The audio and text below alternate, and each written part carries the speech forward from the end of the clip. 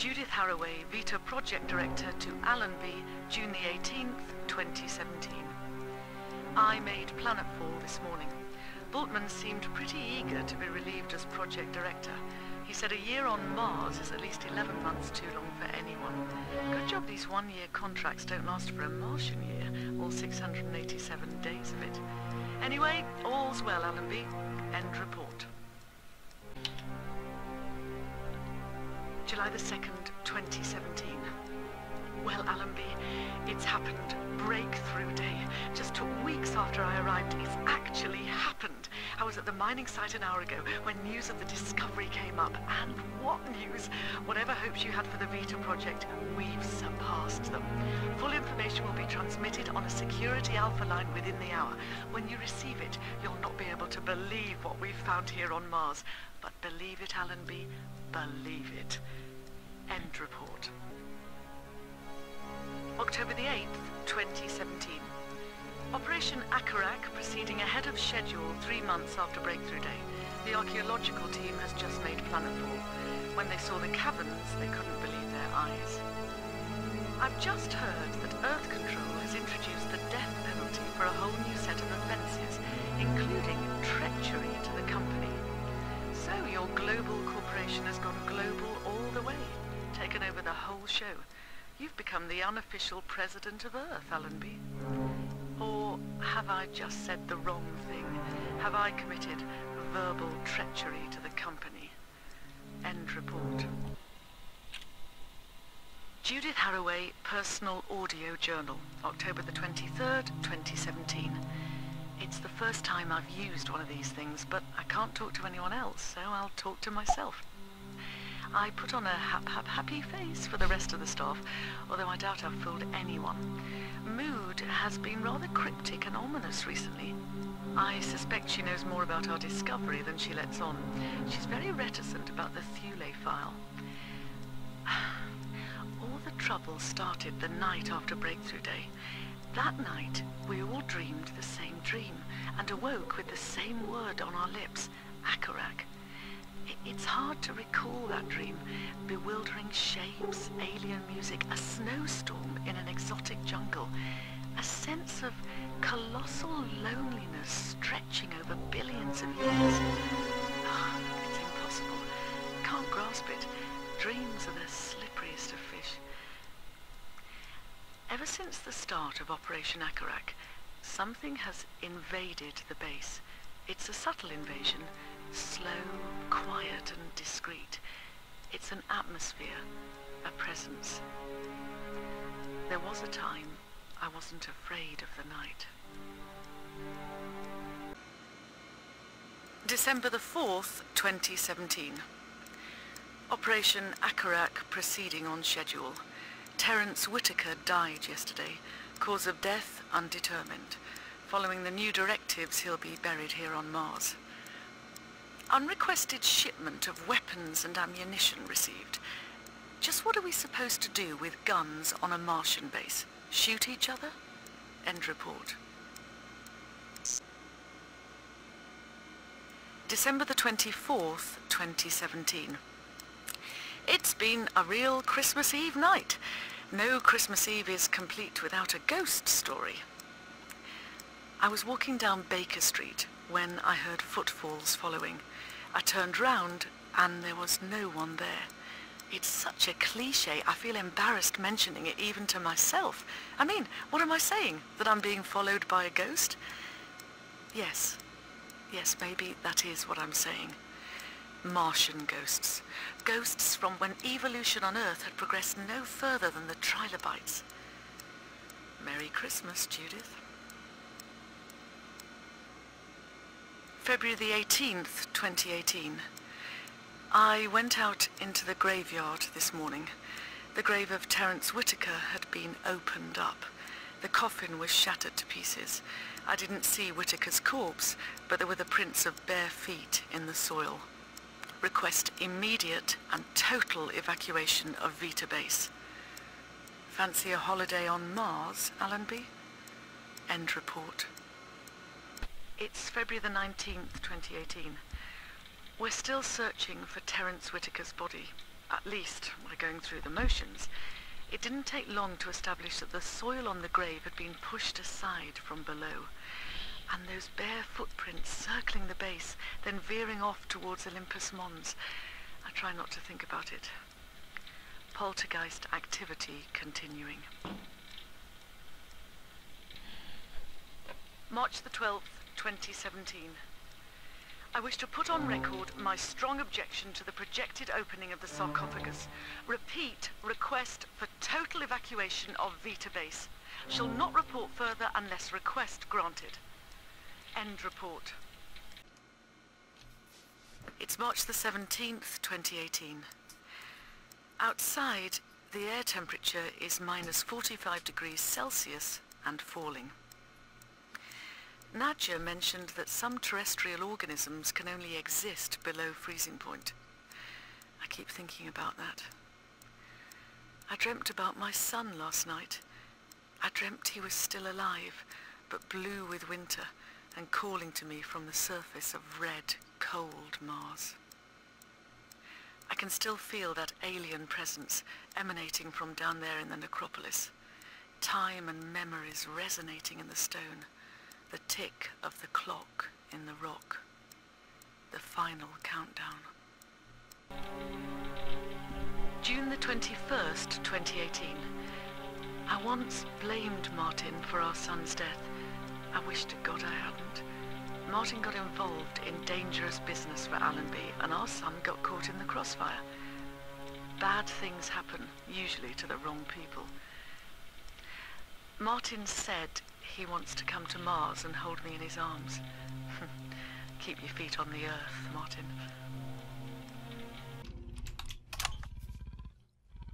A few months on Mars and already I'm fully acclimatized. I'm fitting in here just dandy. They put me in Arkham Dorm. The place names and Carter signs around here are a bit of a Vita-based joke, but it feels sort of weird in there. I always dreamt in color until I slept in Arkham Dorm. Now all my dreams are in black and white. Mr. Oba, he's a chief supervisor, one of the big three around here, along with Felici and Haraway. He gave up his quarters to May Lynn and moved into Arkham with his lower grades. I guess the idea was to boost morale in the dorm. He's a great guy, Mr. Oba. In fact, I gave him one of the abstract paintings I composed yesterday.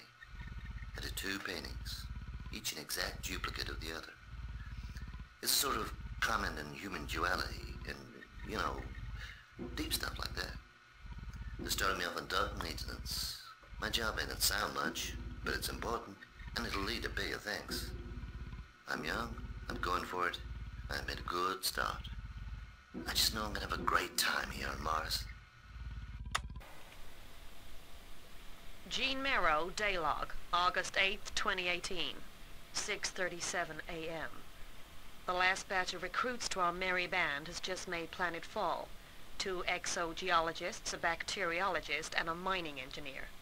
That brings Vita Base up to its full complement of 58 members. We're right on schedule for the Vita project. Haraway gave the newcomers the usual pep talk. They listened with happy shining faces, just like I did 3 months ago. They weren't told about the big secret we unearthed down below.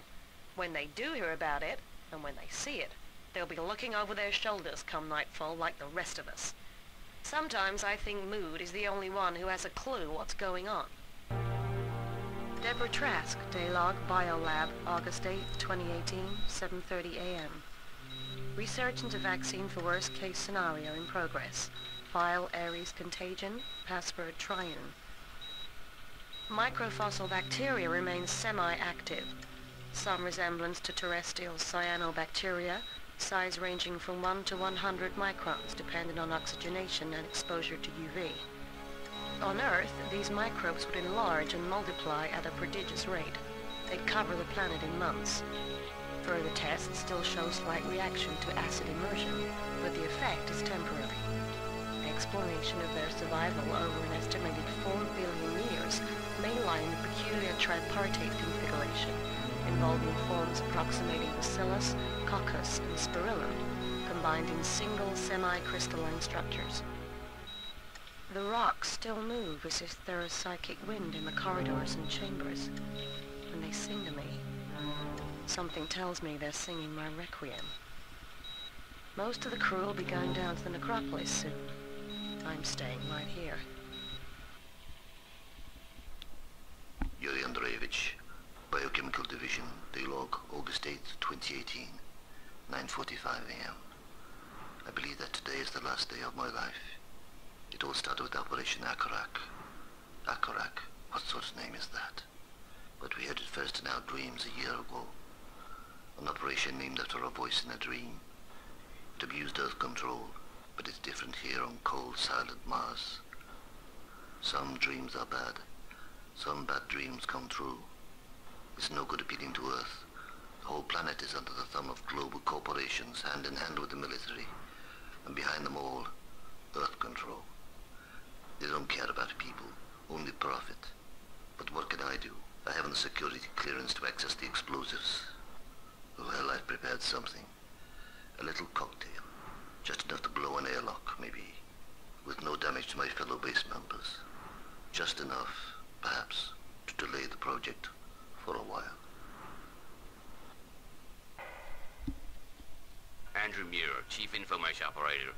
Daylog, August 8th, 2018, 10:17 a.m.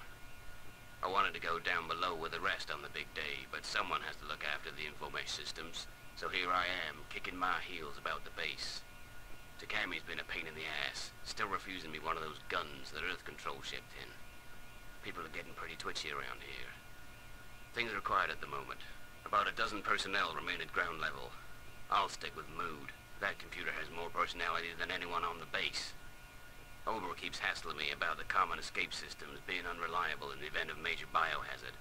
Well, I've done my best with the hardware I've got in this godforsaken planet, okay? And I've read the special setup for Airlock 2. That's a neat little piece of electronic artwork, if you ask me. If you want miracles, send for Kenjo Yuji. I'm just an ordinary genius, right?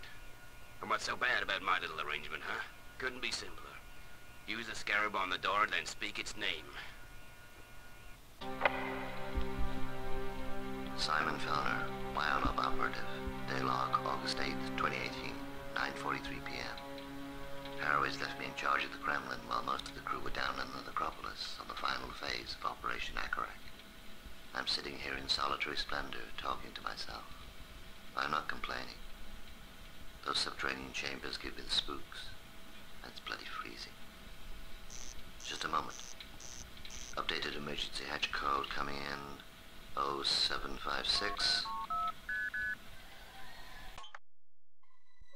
Jonathan Darnley, Biolab Supervisor, for my sins, which are many and mortal, in this Martian establishment in this year of our Lord 2018. It's August the 8th, or so I'm reliably informed, keeping abreast of the Earth calendar with the outlandish 687-day Martian year is exceedingly tiresome. Whatever, it's 9:45 in the evening. Not that you can tell night from day in this blasted cavern. It was I who dubbed it this Cyclopean chamber. Cyclopean ruins, bewildering alien architecture and all that. It's all too Lovecraftian. Very different from my own home in Chiswick. The arena site is very quiet at the moment. Everyone's at the far end in the regal tomb.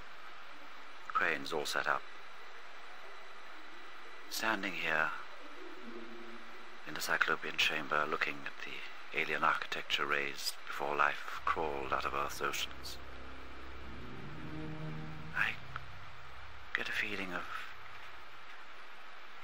terrible immensity. Jean Marrow, Daylog, August 8th, 2018, 11:03 p.m.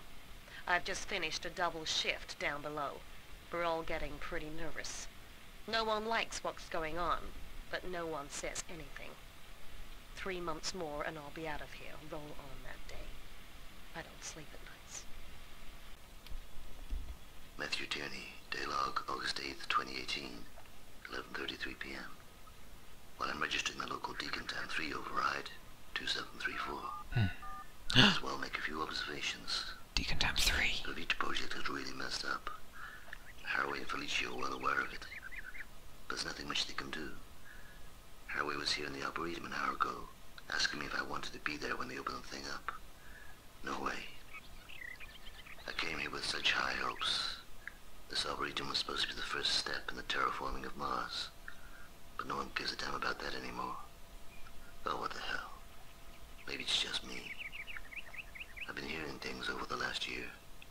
The flora in here has become strange. At 1/3 of Earth's gravity, morphological change was expected. But what's happening is more than that. Last night I thought the leaves whispered to me. I keep thinking what lies underneath the soil. I didn't used to believe in ghosts. I do now. Deborah Trask, Daylog, Biolab, August 8th, 2018, 11:42 p.m. Something's wrong in the necropolis. Haraway shouted on the intercom telling us not to go down there, as if I needed telling. 1/4 to midnight. I looked into the microscope. I looked at the bacteria, and the bacteria looked back. Jonathan Darnley, Biolab Supervisor, 1/4 to midnight. I'll not survive to hear midnight's chimes. A bad dream has come true. For anyone who may find this recording, I proffer a single suggestion. What gave birth to rod, spiral, and oval can be turned against rod, spiral, and oval. As for the rest, silence. It's Haraway. Listen, Alan. It's too late to evacuate. I don't know if you're receiving this. Communications are breaking up. They opened up that on your orders. It was a Pandora's box. All the eagles of old Mars flew out, but Pandora found a solitary gift in the box. Hope. I doubt there's any hope on cold Mars. There are people clumping together. Time in the rock. You should designate Mars a quarantine planet, but I know you won't. If you send a manned craft, warn the crew. Stay alone. Stay alive. And for God... Luke Barton, Daylog, etc., etc. Susan is dead. Ripped apart. Before communications failed, I got through to Nadja and Ashira. They're on their way. If they make it here safe, we've got a chance to escape.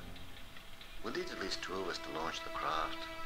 By the look of it, we'll have to use the manual override to open the bay, so long as Mood opens the override hatch. That means only 2 of us can escape. I wonder how we'll choose. Toss a coin. I can hear the rumble of bulkheads sealing all over the base. Ah, sure, I just made it here in time. I think I can hear Nadja coming in. And something else is coming. Oh, God. Nadja Karinsky, geologist, Daylog, August 8th, 2018. 11:54 p.m. I just arrived in the shuttle bay. The biohazard alarm is shrieking all over the base. Luke and Ishira and Susan got here before me, but something got to them first. It made a terrible mess of them. The door has locked behind me. I can't get out, and no one can get in. As the shuttle requires a minimum 2-person crew, that means I'm stuck here unless someone makes it through the ducts. Now I think of it, the ducts will be closed in response to biohazard. All things considered, I'd sooner be in Minsk. Communication still not responding. Yuri was the last to transmit a message. Stay alone. Stay alive. He must have been thinking of airborne infection from the necropolis. For the official record, I wish to add this observation. Vita base is haunted. I can hear some movement in the duct. I hope it's human. Antonio Felici, Base Director, Daylog, August 8, 2018. 11:56 p.m. I was walking down Broadway when I first heard them coming. There's a dead man hovering in front of me. I just walking by. I can still hear gunfire. Earth Control should never have shipped those weapons in. If anyone gets to hear this, tell Allenby I resigned. I handed the master key over to Judith. The crew trust her more than me. They think I'm in Allenby's pocket. Well, I guess I used to be. Yuri broadcast a message a few moments before system closed down. He said, stay alone, stay alive. Sure, but stay alive how long? An hour at most? The end will come soon. Main bulkheads are sealed, shuttle bay area obstructed. No way out. I'm heading back to my own room. Lock myself in. Sooner or later they'll come for me, and that'll be the finish. If anyone hears this, tell my wife I kept the faith. She'll know what that means. Some things are personal.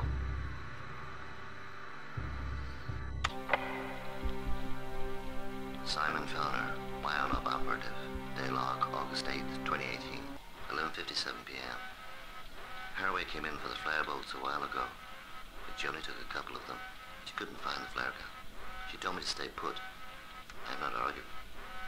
The alarm's been going the last 10 minutes. Red alert quarantine condition. Bulkhead sealed. There have been screams that turn my blood to red ice. And the other sounds. Louder, unhuman. The sounds are getting closer. But the Kremlin don't keep on charging mammoth. I'm safe in here. I'm safe. God in heaven. They're coming through the walls. Mei Lin, my new supervisor, Daylog. To hell with all that. You're right, Angel. We should have disobeyed orders. Now we are dead for sure. Or worse. It was 11:45 when they opened the regal tomb, and I saw what happened next. People running, people screaming, people changing.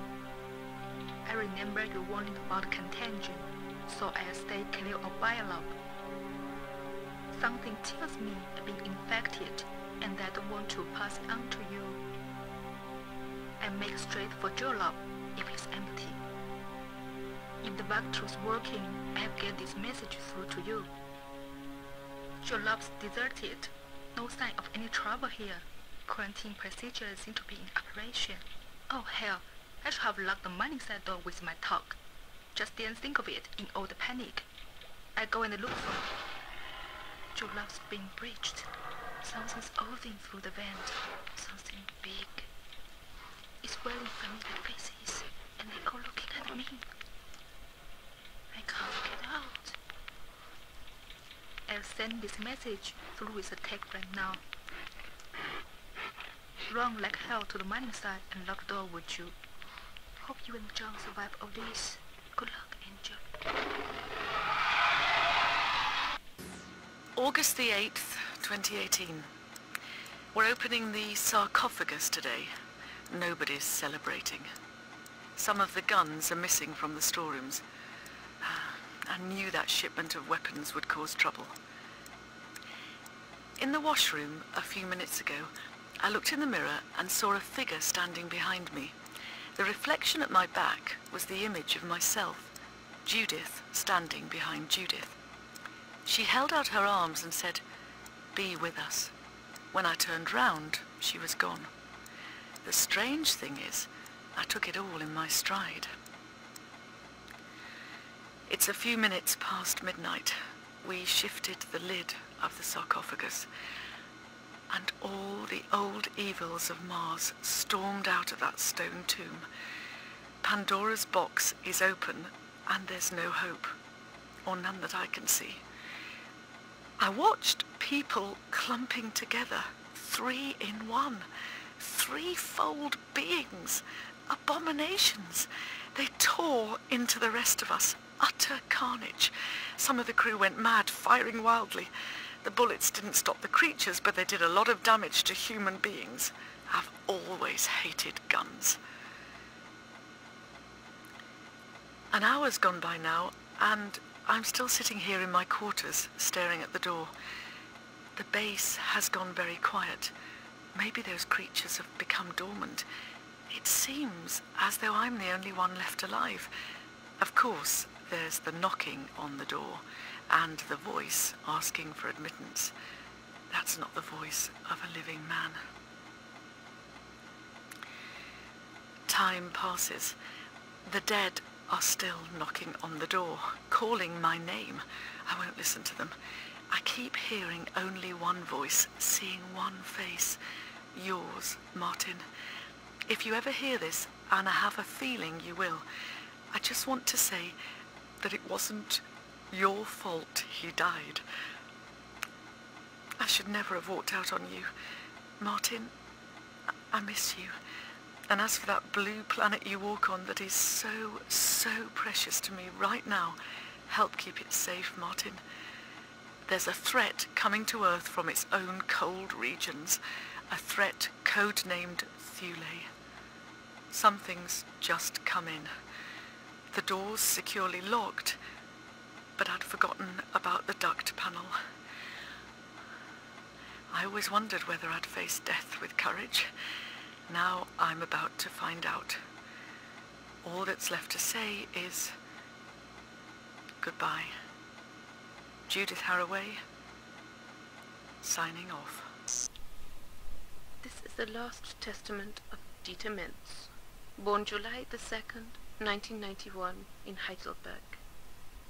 About to die August the 8th, 2018 on Mars.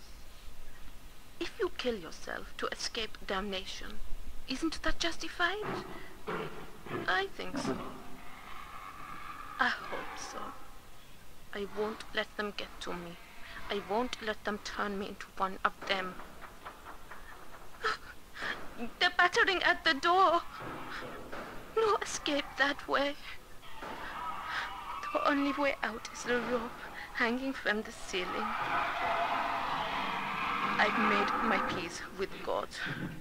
If anyone should hear this, I pray that you're not hearing it in this terrible place. If you are, pray. Pray hard. Something very, very old has returned. It's a disease, and it stinks. God be with you.